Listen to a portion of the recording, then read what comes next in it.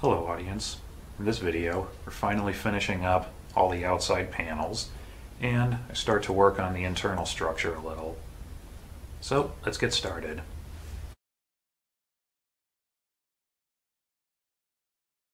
Making the rear door panel is pretty much identical with the front, only difference being this curved part here, which I had to form with a small pair of pliers, but it seems to be working that way.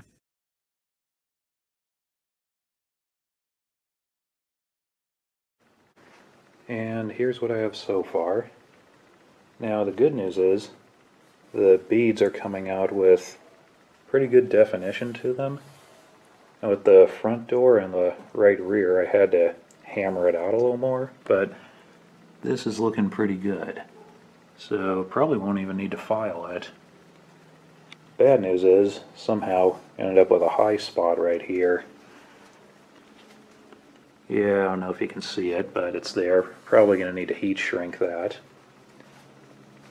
Also, the back of it doesn't really want to hold its shape because there's a cut right there where we transition the bead. However, I think when I make the wood frame, it'll just force it in place, and if this gets distorted at all, I can just hammer it down, because that's what happened on the other side, and that worked.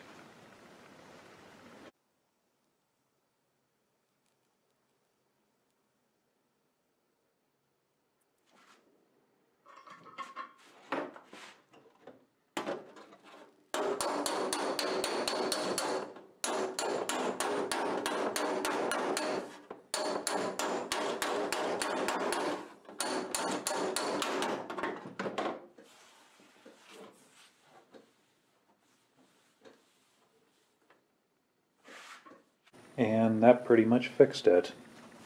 So it's usable now.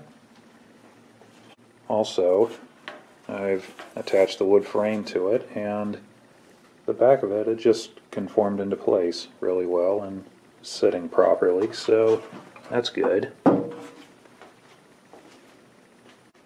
Now here's the wood frame, which, like everything else, not quite finished yet, just good enough to start aligning everything. Now where the hinge goes, I routed this out about an 1/8 inch so the hinge sinks in there like it did originally. And it's missing the tack strip that's supposed to go across the center, and there's supposed to be a block here to hold the door latch. But again, not necessary for aligning it, so I just left it out for now. So now I'm going to throw it on the car and align it. And now I've installed the door and working on aligning it now, which is pretty much the same thing I did with the front door.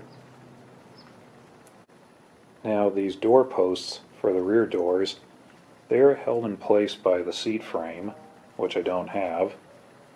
So I got these temporary braces holding it in. And then once I get it set exactly where the doors line up, then I'm going to leave it that way and build the seat frame around it.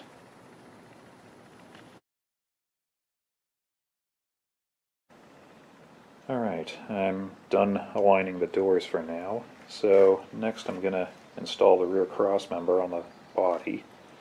So first I'm going to trim down these sills to the proper size and then attach this.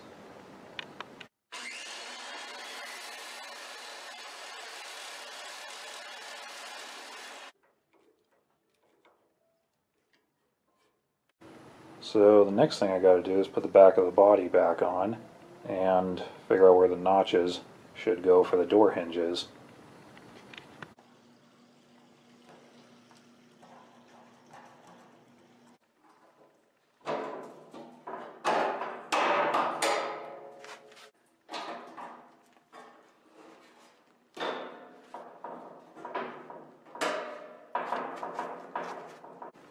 And now I got the back of the body on again, holding it on with clamps.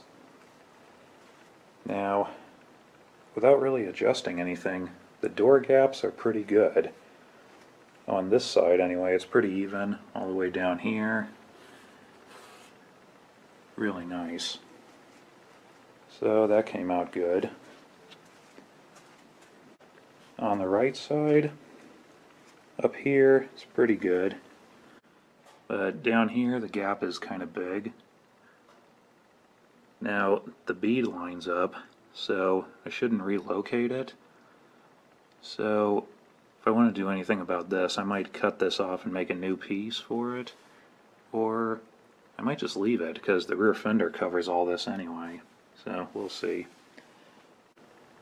But anyway, it's good enough, which means we can move on to the next step. Now, as I've mentioned in previous videos, the 1913 bodies, they were a bit underbuilt in a few areas, which led to problems. The biggest problem they had was right here, the sills, right where the rear doors are. Because the sills were underbuilt to begin with, and they made them even narrower where the doors are to clear the doors. Now, the thing you have to keep in mind is the backseat backrest is further back than the rear cross member of the frame, which means when the backseat passengers sit in it, they're putting strain on the body to try to force the back of the body to go off the back of the frame. And the only thing preventing it from doing so is the sills, and the nearest body bolt is all the way up here in the center. So it puts a lot of strain on these. So what would happen is the sills would just start splitting apart right here, and the back of the body would just start tilting back. And this happened very early on in the year, actually. And what Ford did was they recalled the touring cars, and they made a big steel brace to go between here to remedy the problem. It was a U shape, it bolted on both posts and the sills, and just had a bunch of carriage bolts that ran through it. It's not very pretty, but it had to be something that could be added on complete cars in the field. Now, just the same, they completely changed the sill design in 1914, undoubtedly because of this problem. Now, obviously, I'm going to have the same problem with this thing, so I've spent several months thinking about what I'm going to do about it. My original plan was to just copy the original braces that were added when they were recalled, but I've been reading the forums a lot, and a lot of these guys, they're looking for some clever way to eliminate them. So I started thinking about that, started thinking about ways of putting steel inside the sills where you couldn't see it, and what I decided on is I'm going to take a piece of L-shaped steel, about 1/8 inch thick, and bolt it to the side of the sills and run it from the center body mount all the way to the back. And just keep running bolts in it all along here, and that should hold the sills pretty rigid. So I'm going to make a set of those and see how it looks. This is what I'm going to make them out of.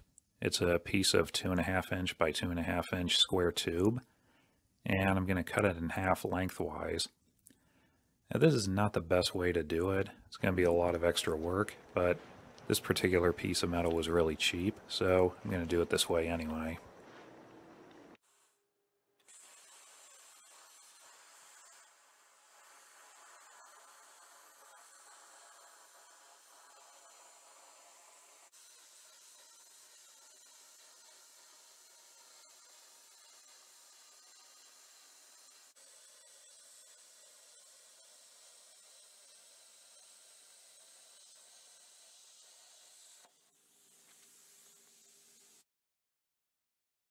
Now, one thing I didn't realize was the heat from plasma cutting it warped both halves, so now I'm trying to straighten them back out.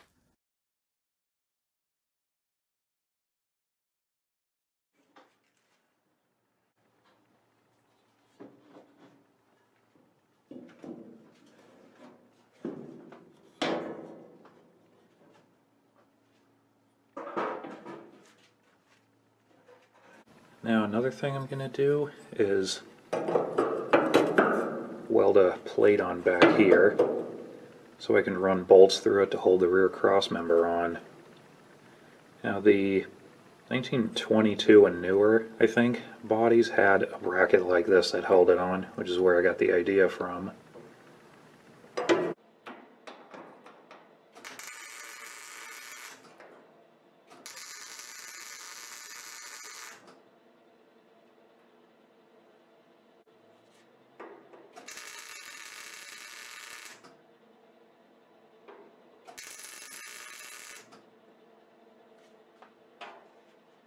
And there they are. Now, obviously, as you can see, there's only 5 really small screws holding it on. Obviously, that's not enough. I still need to drill a bunch more holes in it and run bolts all the way through it. But I haven't done that because, one, not entirely sure where I want to drill them or how many bolts I want to put in it. And 2, I can't install them anyway because the sills are not finished. But this will keep progress moving anyway.